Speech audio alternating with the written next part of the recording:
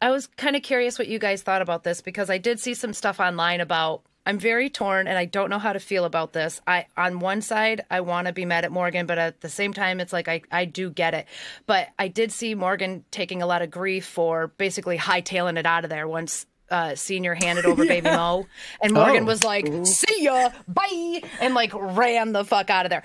But I get, like, what else should he have done? No, I'm going to take out all these walkers for a bitten man. Yeah. What's he gonna do? John is going to die anyway. John knows he's going to die anyway. So, and like, I didn't, even me, Queen Morgan hater, did not hate Morgan for that. I was like, no, Morgan, you go on, because you got the baby. Get the fuck out. You can't help John. I felt the same way. Okay, you know thank what? you. Good. There is a better critique here that should have been pointed out a little bit better. And this is something that I thought, now that you guys are talking about it, like, I'm thinking to myself, shouldn't there have been, I don't know, like a moment between he and John Dorie Sr.?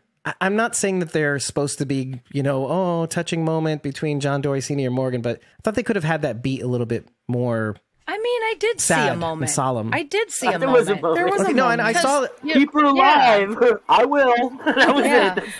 You know he's what like, I mean. I'm sorry, or didn't Morgan say I'm sorry, John, or something along those lines? When he saw the bite, he was genuinely like, oh my god, yeah, like it's just another Dorie, my best friend's father, the altar of Morgan. Yeah, but I just feel like had there Morgan. It felt rushed, is what I'm saying, right? A little bit.